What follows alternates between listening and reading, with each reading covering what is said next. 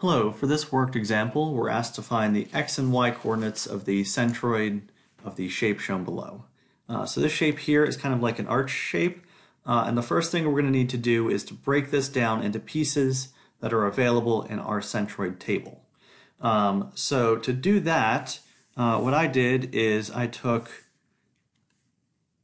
switch to black pen here, a large rectangle, so a rectangle that encompasses the whole thing. And if we subtract out two shapes, particularly a semicircle up here and a rectangle down here, so it's going to be shape 2 and shape 3 respectively, we wind up with this overall shape that we have right here.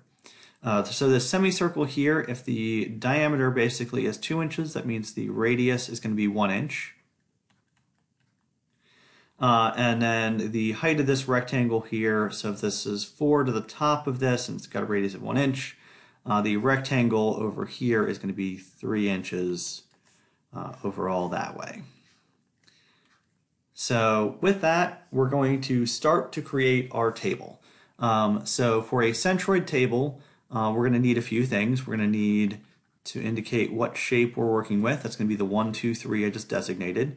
We're going to need the area of each of those shapes, and then we're going to need to know the x-coordinate and y-coordinate of the centroid of each of those shapes.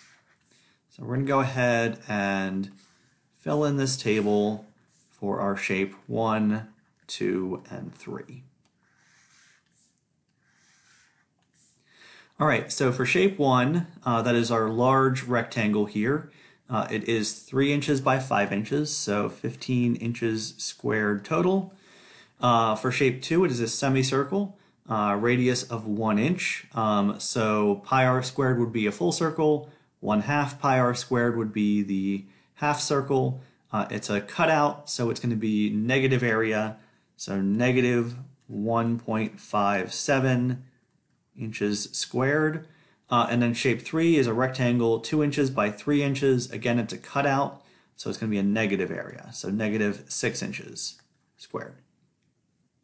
All right, so next up we need to know the coordinates of the centroid of each of those pieces.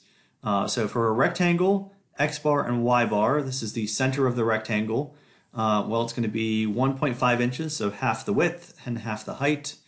So 1.5 inches is 1/2 of 3. And then 2.5 inches is 1/2 of the 5-inch total height. So 1.5 and 2.5.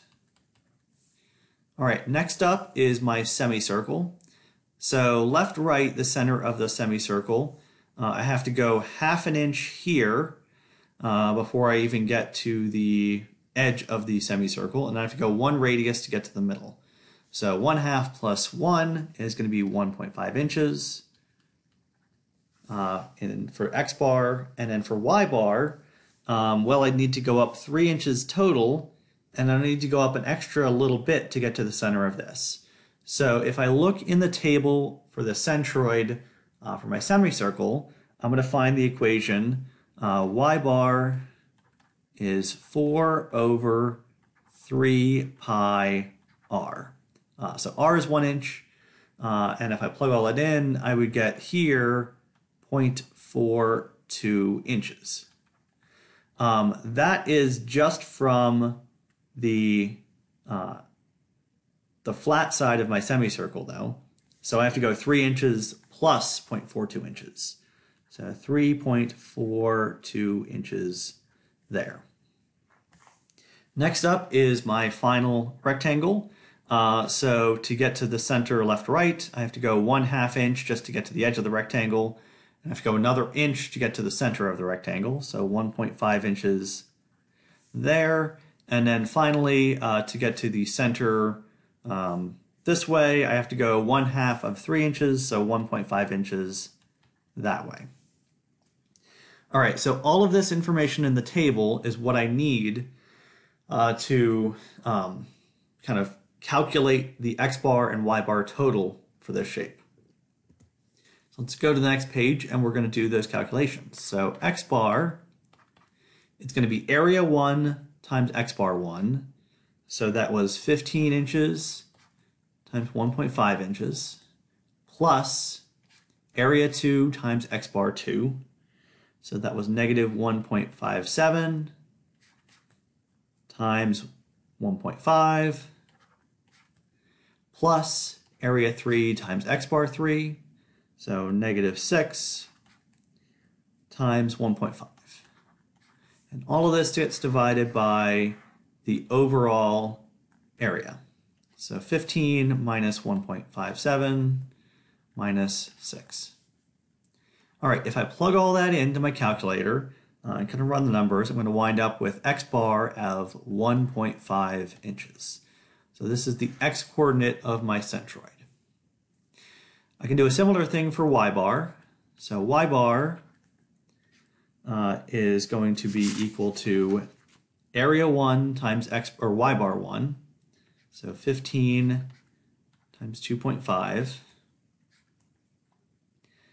plus, and I've got a negative area, negative 1.57, area 2 times y bar 2, so this is my 3.42 inches, plus area 3, negative 6, times y bar 3 of 1.5. Again, divide this by the overall area, so 15 minus 1.57 minus 6. So all of this is going to give me a final number of 3.11 inches.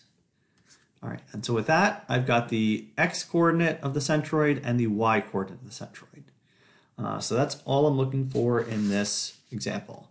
So thank you for watching, and I hope to see you again.